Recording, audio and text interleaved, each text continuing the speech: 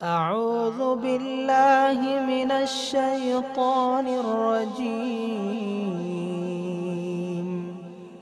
بسم الله الرحمن الرحيم السلام عليكم ورحمة الله وبركاته. بسم الله الرحمن الرحيم. الحمد لله رب العالمين والصلاة والسلام على أشرف المخلوقين وعلى آله وصحبه أجمعين. أما بعد. رب اشرح لي صدري ويسر لي أمري واحلل عقدة من لساني يفقهوا قولي. അല്ലാഹു സുബ്ഹാനഹു വ തആല അവൻ്റെ സ്വാലിഹീങ്ങളായ അടിമകളിൽ സാധുക്കളായ നമ്മെ എല്ലാവരെയും ചേർത്തി നമ്മുടെ ദുനിയാവും ആഖിറവും അല്ലാഹു സന്തോഷത്തിലാക്കി തരട്ടെ. അൽഹംദുലില്ലാഹ്, നാടിൻ്റെ നാനാഭാഗങ്ങളിൽ എല്ലാവരും വളരെ പ്രയാസപ്പെട്ട് വീടുകളിൽ തനിച്ചിരിക്കുന്ന സമയത്തും നമ്മുടെ ദഅവത്തും നമ്മുടെ നസീഹത്തും ഒന്നും കുറഞ്ഞു പോവാതെ അതാത് പ്രദേശങ്ങളിലെ മഹല്ലത്തുകളിലെ ദീനിൻ്റെ ഖാദിമീങ്ങളായ നമ്മുടെ പ്രിയപ്പെട്ട പ്രവർത്തകർ നടത്തുന്ന ഇത്തരം പരിപാടികൾ എന്തുകൊണ്ടും ശ്ലാഘനീയമാണ് എന്ന് പറയാൻ ഈ സന്ദർഭം ഞാൻ ഉപയോഗപ്പെടുത്തുകയാണ്. യഥാർത്ഥത്തിൽ വിജ്ഞാനം നുകരുന്നതിന് അല്ലെങ്കിൽ നസീഹത്ത് പറയുന്നതിന്, അത് കേൾക്കുന്നതിന് യാതൊരുവിധ തടസ്സങ്ങളോ അതിർവരമ്പുകളോ ഇസ്ലാമിലില്ലല്ലോ. ഏത് സമയത്താണെങ്കിലും മിനൽ മഹ്ദി ഇലൽ ലഹദ് എന്നാണ്, തൊട്ടിൽ മുതൽ ഖബറിടം വരെ നീണ്ടു നിൽക്കേണ്ട സബരിയാണ് യഥാർത്ഥത്തിൽ വിജ്ഞാന സമ്പാദനം എന്ന് പറയുന്നത്. അതിന് അനുഗുണമായ ആധുനിക സംവിധാനങ്ങളെ നമ്മൾ ഉപയോഗപ്പെടുത്തുകയും അള്ളാഹുവിൻ്റെ പൊരുത്തത്തിന് വേണ്ടി അത് ഉപയോഗപ്പെടുത്തുകയും ചെയ്യുമ്പോൾ അത് സംഘടിപ്പിച്ചവർക്കും അത് പറയുന്നവർക്കും കേൾക്കുന്നവർക്കും അതിൻ്റെ പ്രതിഫലം ഉണ്ടാകുമെന്ന കാര്യത്തിൽ യാതൊരു തർക്കവുമില്ല.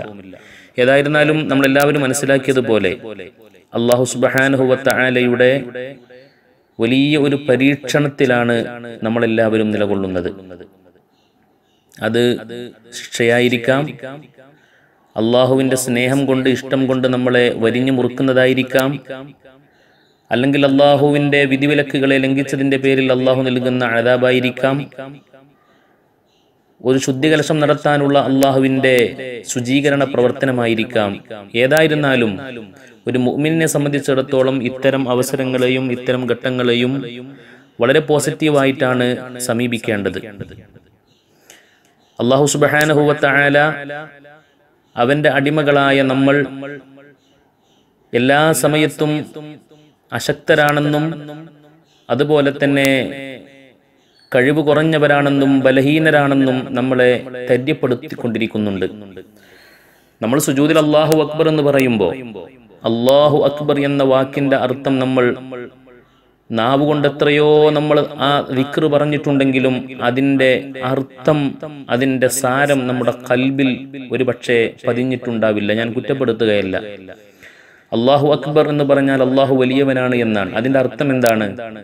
അല്ലാഹു വലിയവനാണ് എന്നതിൻ്റെ അർത്ഥം അല്ലാഹു വലിയവനാണ്, ഞാൻ ഒന്നുമല്ല, ഞാൻ സീറോ ആണ്, ഞാൻ അശക്തനാണ്, ഞാൻ ബലഹീനനാണ്. ഖുലിഖൽ ഇൻസാനു ളഈഫ, അല്ലാഹു മനുഷ്യനെ പടച്ചത് ബലഹീനനായിട്ടാണ്. അല്ലാഹു അക്ബർ എന്ന ആ മനോഹരമായ വചനത്തിന്റെ അതിൻ്റെ സാരം മനസ്സിലാക്കാതെ മനുഷ്യൻ മുന്നോട്ട് പോയപ്പോൾ അല്ലാഹു അക്ബറാണ് എന്ന് കൃത്യമായി ബോധ്യപ്പെടുത്താൻ വേണ്ടി അല്ലാഹു നടത്തിയ ഇടപെടലാണ് ഈ പരീക്ഷണമെന്ന് നമുക്ക് മനസ്സിലാവുകയാണ്. സുജൂദിലേക്ക് പോകുന്ന സമയത്ത് അല്ലാഹു അക്ബർ, അല്ലാഹു വലിയവനാണെന്ന് പറഞ്ഞിട്ട് നമ്മൾ താഴെ കിടക്കുകയാണ്. അല്ലാഹുവിൻ്റെ മുമ്പിൽ നമ്മൾ കിടക്കുകയാണ്, നമിക്കുകയാണ്. അതിൻ്റെ അർത്ഥം എന്താണ്? അല്ലാഹു അക്ബർ, അല്ലാഹു വലിയവനാണ്, ഞാനിതാ താഴെ കിടക്കുന്നു, ഞാനിതാ നിലത്ത് മുഖം കുത്തി കിടക്കുന്നു, ഞാൻ സീറോ ആണ്, ഞാൻ ആരുമല്ല, ഞാൻ അശക്തനാണ് എന്ന് നമ്മൾ അല്ലാഹുവിനോട് വിളിച്ചു പറയുകയാണ്. പക്ഷേ ആധുനിക സമൂഹം വലിയ അഹങ്കാരത്തിൻ്റെയും വലിയ ഗർവിൻ്റെയും വാക്താക്കളായി മാറിയപ്പോൾ നാം ബലഹീനരാണെന്നും നാം ഒന്നുമല്ല എന്നും കൃത്യമായി ബോധ്യപ്പെടുത്താനുള്ള അള്ളാഹുവിൻ്റെ ഇടപെടലാണ് യഥാർത്ഥത്തിൽ ഈ COVID-19 എന്ന് പറയുന്നത്. ഏറ്റവും വലിയ ആരോഗ്യരംഗത്ത് വലിയ വിപ്ലവം സൃഷ്ടിച്ച രാജ്യമാണ് എന്ന് നമ്മളൊക്കെ മനസ്സിലാക്കുന്ന അമേരിക്കയാണ് ഇന്ന് ഏറ്റവും കൂടുതൽ ഇതിൻ്റെ കെടുതി അനുഭവിച്ചുകൊണ്ട് നിസ്സഹായരായി ഈ രോഗത്തിന്റെ മുമ്പിൽ പഞ്ചപുച്ഛമടക്കി നിൽക്കുന്നത് എന്ന് അറിയുമ്പോൾ എൻ്റെ പ്രിയപ്പെട്ട സഹോദരങ്ങളെ, എത്ര വലിയ ശാസ്ത്ര സാങ്കേതിക പുരോഗതികൾ ഉണ്ടായിട്ട് എന്ത് കാര്യം? അള്ളാഹുവിൻ്റെ ശക്തിക്ക് മുമ്പിൽ മനുഷ്യൻ ഈയാമ്പാറ്റകളെ പോലെ ബലഹീനനാണ് എന്ന് കൃത്യമായി നമ്മൾ മനസ്സിലാക്കുകയാണ്. എത്ര പെട്ടെന്നാണ് അള്ളാഹു ലോകത്തെ നിശ്ചലമാക്കിയത്, എത്ര പെട്ടെന്നാണ് അള്ളാഹു ചിത്രത്തെ മാറ്റിമറിച്ചത്. അള്ളാഹുവിന്റെ ശക്തമായ ഇടപെടലാണ് നമ്മൾ കൃത്യമായി മനസ്സിലാക്കണം. ഇതിൽ നിന്ന് നമ്മൾ പാഠം ഉൾക്കൊള്ളണം. മുഅ്മിനീങ്ങളായ നമ്മെ സംബന്ധിച്ചിടത്തോളം ഇതിൽ നിന്ന് കൃത്യമായി നമ്മൾ പാഠം ഉൾക്കൊള്ളണം. ഇതൊക്കെ അള്ളാഹുവിന്റെ ദൃഷ്ടാന്തങ്ങളാണ്, ഇതൊക്കെ അള്ളാഹുവിന്റെ ആയത്തുകളാണ്. ലോകത്ത് മുൻകാലങ്ങളിൽ ഒരുപാട് ആയത്തുകൾ അള്ളാഹു ഓരോ സമൂഹത്തിന് കാണിച്ചു കൊടുത്തിട്ടുണ്ട്. ഈ സമൂഹത്തിന്, ആധുനിക സമൂഹത്തിന്, പോസ്റ്റ് മോഡേൺ യുഗത്തിൽ ജീവിക്കുന്ന നമുക്ക് അള്ളാഹു കാണിച്ചു തരുന്ന വലിയ ദൃഷ്ടാന്തമാണ് COVID-19 എന്ന് പറയുന്നത്. ഇതിൽ നിന്നൊരു മനുഷ്യൻ പാഠം ഉൾക്കൊണ്ടിട്ടില്ലെങ്കിൽ അത് അപകടമാണ്. ഖുർആൻ പറയുന്നത് ലഅല്ലഹും ഇർജിഊൻ, ലഅല്ലഹും ഇർജിഊൻ, മടങ്ങാൻ വേണ്ടിയാണ്, അള്ളാഹുവിലേക്ക് മടങ്ങാൻ വേണ്ടിയാണ്. അള്ളാഹുവിലേക്ക് മടങ്ങി അള്ളാഹുവിന്റെ അധീശത്വവും അള്ളാഹുവിന്റെ ഉടമാവകാശവും അള്ളാഹുവിന്റെ ആ വലിയ മഹത്വവും അംഗീകരിക്കാൻ വേണ്ടിയാണ് അള്ളാഹു ഇത്തരം പരീക്ഷണങ്ങളെ നമുക്ക് തരുന്നത്. അതുകൊണ്ട് പടച്ച തമ്പുരാനിലേക്ക് കൂടുതൽ അടുക്കേണ്ട സമയമാണിത്. നമുക്കറിയാം, ഹറാമുകളെ കൊണ്ട് നിറഞ്ഞ ലോകമായിരുന്നു നമ്മുടെ ലോകം. എത്ര പെട്ടെന്നാണ് അള്ളാഹു അതിന്റെ ചിത്രം മാറ്റിയത്.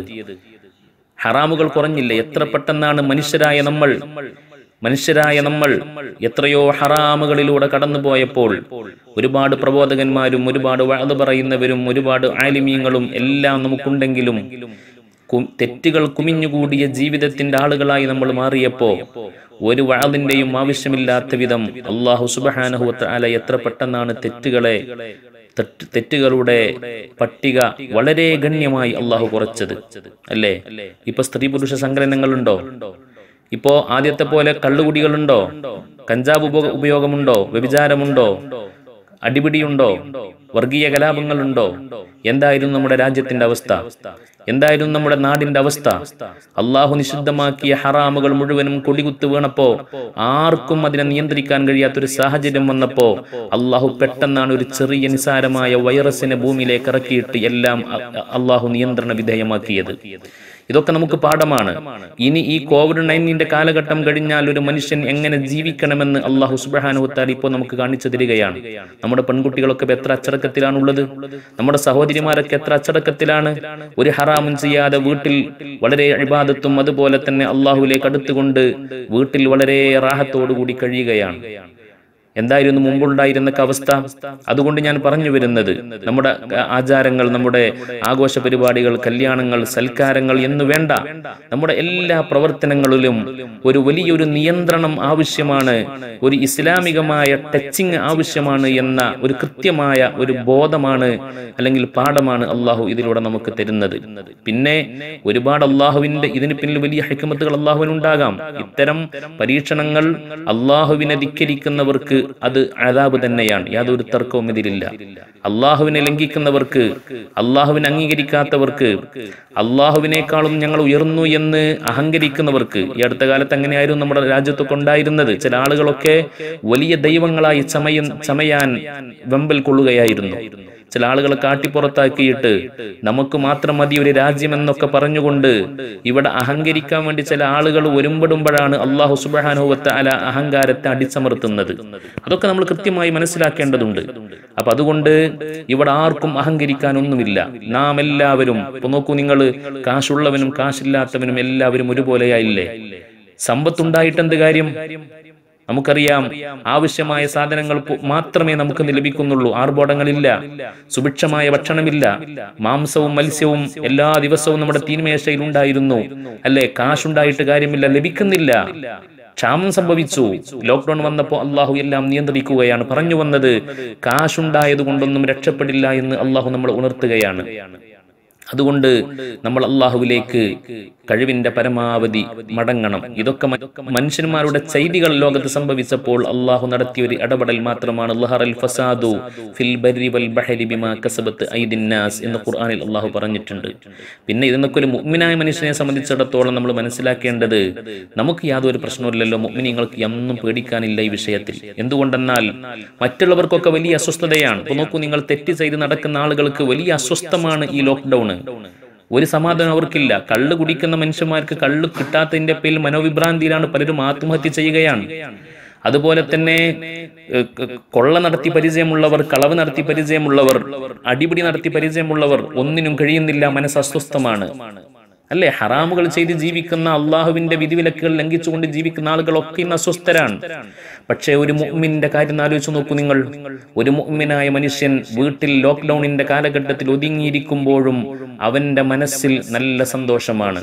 വീട്ടിൽ ഇരുന്നു കൊണ്ട് റാഹത്തായി ഇബാദത്ത് ചെയ്ത് 5 നേരം കൃത്യമായി കുടുംബത്തോടൊപ്പം ജമാഅത്ത് നിസ്കരിച്ച് ദിക്റുകൾ ചൊല്ലി, അതുപോലെ തന്നെ പ്രാർത്ഥനകൾ നടത്തി, അതുപോലെ തന്നെ തന്റെ കുടുംബത്തോടൊപ്പം, ഭാര്യയോടൊപ്പം, മക്കളോടൊപ്പം, മാതാപിതാക്കളോടൊപ്പം ചിലവഴിച്ച് മനോഹരമായ കുടുംബജീവിതം നയിച്ച്, അതുപോലെ എല്ലാം അള്ളാഹുവിന്റെ പരീക്ഷണമാണ് എന്ന കൃത്യമായ ബോധത്തോടെ ക്ഷമിച്ചും സഹിച്ചും.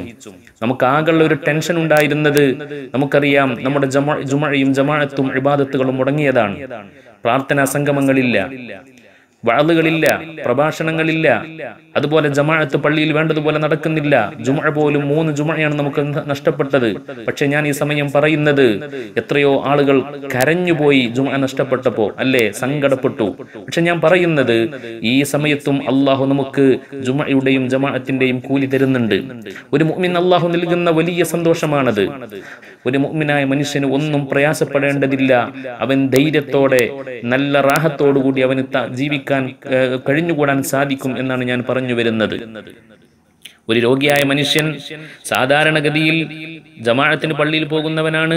രോഗം കാരണമായിട്ട് പള്ളിയിൽ പോകാൻ കഴിയാതിരുന്ന് വീട്ടിൽ നിസ്കരിക്കുമ്പോൾ സാധാരണ പള്ളിയിൽ പോയി ജമാഅത്തിൽ പങ്കെടുക്കുന്ന കൂലി അള്ളാഹുവിന് കൊടുക്കുമെന്നാണ് സയ്യിദുനാ റസൂലുള്ളാഹി സ്വല്ലല്ലാഹു അലൈഹി വസല്ലം. എന്നതുപോലെ നമ്മുടെ കാരണം കൊണ്ടല്ല, ഈ പ്രത്യേകമായ പശ്ചാത്തലത്തിൽ ആരോഗ്യവകുപ്പിന്റെ ഗവൺമെന്റിന്റെ നിർദ്ദേശങ്ങൾ പാലിച്ചുകൊണ്ട് നമ്മൾ വീട്ടിൽ വെച്ച് നിസ്കരിക്കുമ്പോ, വീട്ടിൽ വെച്ച് ജുമഅക്ക് പകരം ളുഹർ നിസ്കരിക്കുമ്പോൾ നമ്മൾ സാധാരണ ജുമഅക്ക് പോയിട്ട് നിസ്കരിക്കുന്ന കൂലി അള്ളാഹു നമുക്ക് തരുന്നുണ്ട്. ആ നിലക്കൊരു മുഅ്മിനിന്റെ മനസ്സ് സന്തോഷിക്കണം. ക്ഷമിച്ചുകൊണ്ട് അള്ളാഹുവിന്റെ അടുക്കൽ കൂലി ആഗ്രഹിച്ചുകൊണ്ട് ഇങ്ങനെയുള്ള ഘട്ടങ്ങളിൽ വീട്ടിലിരുന്നാൽ അത് ഇബാദത്താണ് എന്ന് സയ്യിദുനാ റസൂലുള്ളാഹി സ്വല്ലല്ലാഹു അലൈഹി വസല്ലം തങ്ങൾ പറഞ്ഞിട്ടുണ്ട്. അപ്പൊ ഞാൻ പറഞ്ഞു വരുന്നത്, ഈ ലോക്ക്ഡൌൺ കഴിവിന്റെ പരമാവധി നമ്മൾ ഉപയോഗപ്പെടുത്തണം. പരമാവധി നന്മകൾക്ക് അള്ളാഹുവിന് മുമ്പിൽ നമുക്ക് മറുപടി പറയാനില്ല. എനിക്ക് കല്യാണമായിരുന്നു, എനിക്ക് സൽക്കാരമായിരുന്നു, എനിക്ക് തിരക്കായിരുന്നു, സമയം കിട്ടിയില്ല എന്ന് അള്ളാഹുവിനോട് നമുക്ക് പറയാനില്ല. നമുക്ക് എല്ലാവർക്കും ഇഷ്ടം പോലെ സമയമുണ്ട് അള്ളാഹുവിലേക്ക് അടുക്കാൻ. ഒരു വക്ത് പോലും ഖളാ ആവാതെ കൃത്യമായി നിസ്കരിക്കാൻ, സുന്നത്തുകൾ അധികരിപ്പിക്കാൻ, മുത്തുനബി സ്വല്ലല്ലാഹു അലൈഹി വസല്ലം തങ്ങൾ ഇത്തിബാ ചെയ്യാൻ വളരെ സൗകര്യപ്പെടുന്ന ഒരു സമയത്താണ് നമ്മൾ ഉള്ളത്. അതെല്ലാവരും ഉപയോഗപ്പെടുത്തണമെന്ന് വളരെ വിനയത്തോടുകൂടി ആവശ്യപ്പെടുകയാണ്. അല്ലാഹു സുബ്ഹാനഹു വ തആല ഈ മുസീബത്തിനെ എത്രയും പെട്ടെന്ന് നീക്കി നമുക്ക് അല്ലാഹു സുബ്ഹാനഹു വ തആല നമുക്ക് ഖൈർ പ്രദാനം ചെയ്യട്ടെ എന്ന് ഞാൻ വളരെ ആത്മാർത്ഥമായി ദുആ ചെയ്തുകൊണ്ട് തൽക്കാലം അവസാനിപ്പിക്കുകയാണ്. ഈ സമയത്ത് നമ്മളെല്ലാവരും അങ്ങോട്ടും ഇങ്ങോട്ടും ദുആ ചെയ്യണം. പ്രത്യേകിച്ച് നമ്മുടെ പ്രിയപ്പെട്ട പ്രവാസി സുഹൃത്തുക്കൾ, നമുക്ക് വേണ്ടി മെഴുകുതിരി പോലെ ഉരുകിത്തീരുന്ന പാവപ്പെട്ട പ്രവാസികൾ വളരെ പ്രയാസത്തിലാണെന്ന് നമുക്കറിയാം, എല്ലാവർക്കും അറിയാം. അവരുടെ കാര്യത്തിൽ എല്ലാവരും അങ്ങോട്ടും ഇങ്ങോട്ടും ദുആ ചെയ്യണം. വആഖിറു ദഅവാനാ അൽഹംദുലില്ലാഹി റബ്ബിൽ ആലമീൻ. അസ്സലാമു അലൈക്കും വറഹ്മത്തുള്ളാഹി വബറകാതുഹു. أعوذ بالله من الشيطان الرجيم. بسم الله الرحمن الرحيم.